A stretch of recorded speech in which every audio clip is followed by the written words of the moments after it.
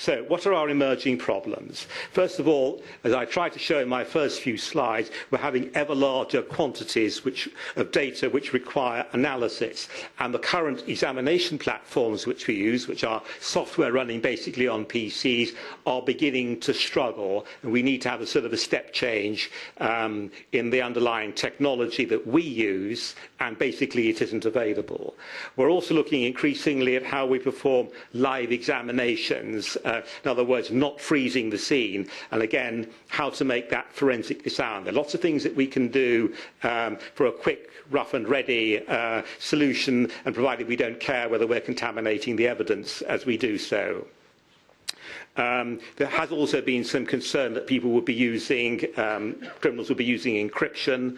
I have to say, perhaps the good news is that they seem to be using it far less than most people forecast. Has been used in a number of the animal liberation trials, incidentally. But we also get, as I said, this large case management issue. Applies in terrorist cases, applies in some of the fraud cases. Largest one I personally had as an individual have been 68, but I'm not a, I'm essentially a sole trader. Really quite difficult to handle. Now on to the policy issues that I want to talk briefly about. Forensic computing has largely evolved outside the main tradition of forensic science.